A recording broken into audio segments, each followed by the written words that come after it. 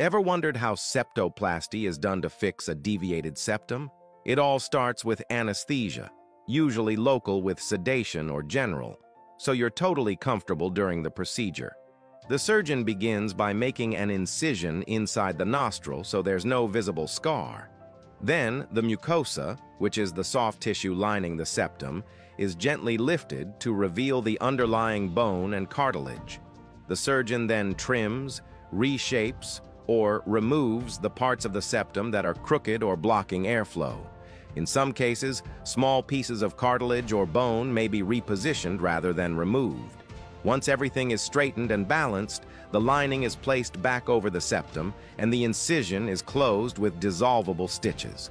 Sometimes soft splints or packing are placed inside the nose to support healing and keep the septum in place. The whole surgery usually takes about 30 to 90 minutes, and recovery is pretty quick.